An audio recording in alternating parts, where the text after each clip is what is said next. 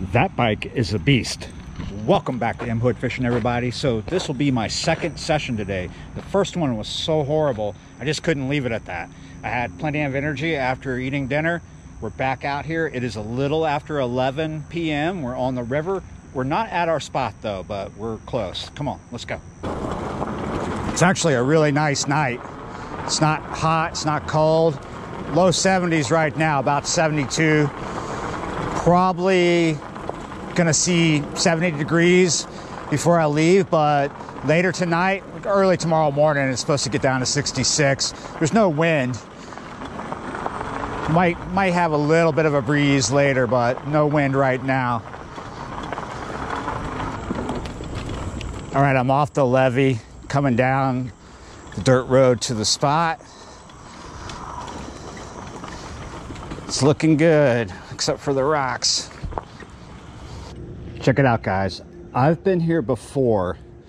We're right by this dock, and we're going to fish behind it. It's kind of an L-shaped dock.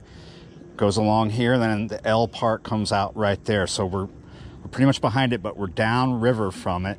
We're on the downriver side is what I mean. And of course you should know, because I'm probably titling the video as such, we're looking for eel tonight. Eel loves structure, so we should be able to get into some. Now, we're not going to be fishing deep water. We're going to fish fairly shallow. The tide is out right now, but the river is up, so I would say that we're probably going to be fishing in between 5 and 10 feet of water right back here behind the dock. And it is an active dock, even though it's really old and looks kind of in disrepair. But I've caught eel close to here before, and I expect that we will probably get into some eel tonight. Like I said, it's just after 11. I'm willing to stay for a while and see what we can do. Here's the one rod I brought. It's leaning up against my new beast. I love that bike, so awesome. So we're just gonna fish one rod on pretty light tackle. We have 20-pound mono as our main line, and then we're using 20-pound mono as our leader. And we got, I believe, that is a 2-aught Kale. I'm gonna put a little piece of shrimp on that. This is gonna be a slip rig tonight. We're using 1 ounce of no roll because we're not gonna be facing a lot of current here. The bait that I'm gonna use tonight is shrimp. And now this shrimp is a little off. It's going off. It's been in the refrigerator since the last time I used it. And that is perfect for eel.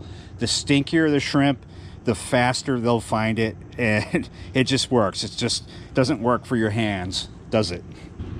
So generally we call shrimp that we buy from the grocery store or the market, the seafood market bait. Sometimes you can't always get the small ones. As you saw, these are jumbos. So we're pretty much just gonna cut that big one up and go through little pieces each time, hooking it different ways each time. This time we went through it twice. That's going to soften up when it's out there, and it's going to work. I like to use Kales for eel because I can set the hook with these, and I want to set the hook. I want to get a lip hook. I do not like it when I deep hook my eels, especially if I'm going to catch and release. Well, let's see what we can do tonight. If we get a really nice size one, we might take it home for the table. Otherwise, we're gonna let all the immature ones go. I'm not gonna do a real long cast. I don't have that much water to fish here, but it's gonna be about somewhere around 25 feet. Real close to one of the pylons, but not right up on top of it. And we're just going to rock this out on a regular bank stick here. And we got the light on the rod tip. Make sure that is there and good and ready to go. Probably gonna get some bycatches of catfish and who knows what. Keep hearing something to the right. I think it's just water wrapping up against the beach, but it sounds kind of odd. It almost sounds like little hands unwrapping plastic cellophane somewhere over there. I just brought this in. Had the slightest little bite, and I think it was a crab. Gonna go through a lot of shrimp as we sit here. This time I'm just going through this little piece, trying to get the hook through both sides of the shell. Let it hang off like that. I'm gonna throw back out there and feed that crab again. Well, we're not gonna throw out in the same spot. Look at this. Left-handed hook set. Ooh, feeling some head shakes right there. Yes, yes. Oh, it just broke the water, but I'm not sure what we have yet. Well, it's not an eel. I'm sure you can make a big wild guess as to what we have here. Got us a nice looking gaff top with some really long whiskers. Yeah, you're right. You know where that's going. Not in my bait tote. Here you go. There's a nice good look at it. It's not very big, not even a pound probably. Would make a nice half a sandwich, but not for me. Once again, another small piece of shrimp, and I'm going to do the same thing. I'm going to go through one side and out the other, so the hook is going through both sides of the shell, and we're going to put that right back out there. Just did the cast, and this time I got it right up on top of the structure, so we're really close. Hopefully we don't get a snag, but it's a really good place to be. Eel during the day will be inside that structure hiding somewhere, and they'll come out at night. They're low light feeders, so we have a good chance of getting one even back here in the shallow water. I'm being very observant as I do this because I don't have that much experience fishing this spot, but I just did a much longer cast than any cast I've done this evening, and I see that my line is reorientated a little bit to the right, so it means I must be in stronger current, obviously, but I'm not moving any more than I have. Might up my lead to 2 ounces if I want to keep that bait right where I'm putting it or closer. But for the moment, we're just gonna ride this particular cast out, see what we can get. Left-handed hook set. Oh.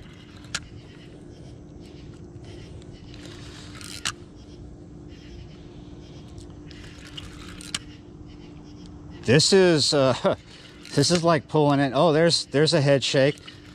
Man, it felt like I was pulling in a wet sleeping bag for a second. This is definitely bigger than that first fish. Nice head shakes right here.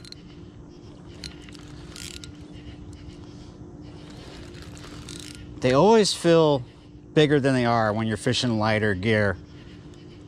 I'm not fishing around a really steep drop off like some of the places I fish. This has got a lot of downward pull but head shakes, so I'm not going to jump the gun here and say stingray, but we'll see once we get this in. I have my fish on the surface. I just can't see it yet. It's not a stingray. It might not be a gaff top either. Oh, I got myself a little flatty. Yeah, you're right.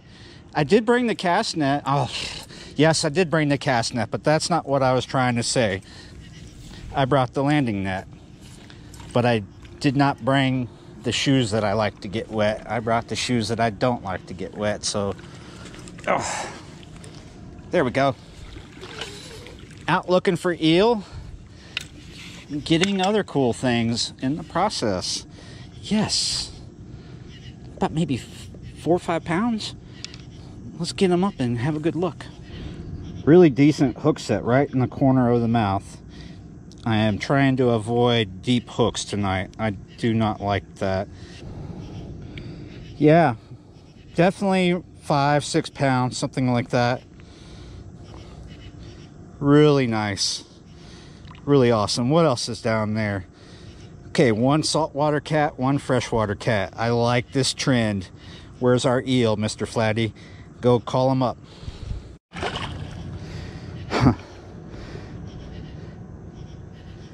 I actually was going to do this real graceful release, and he is like, no, let me go.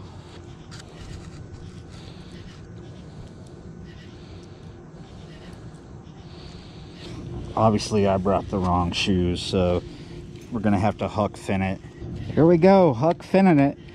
I'm just glad that we're not fishing on Dead Horse Beach. You ever seen that place? You would never want to go barefoot there, trust me.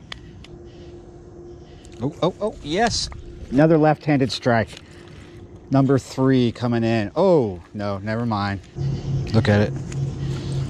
There we go. Nope. That was 2 misses in a row. Unacceptable. I'm just happy that I'm getting a lot of action. Earlier session I went on was very poor. There we go. Another good left-handed strike. This one is staying on. Ooh, this feels really good right now. This is pretty much a barge bite. The barge has not been past us for very long, but the wake is gone.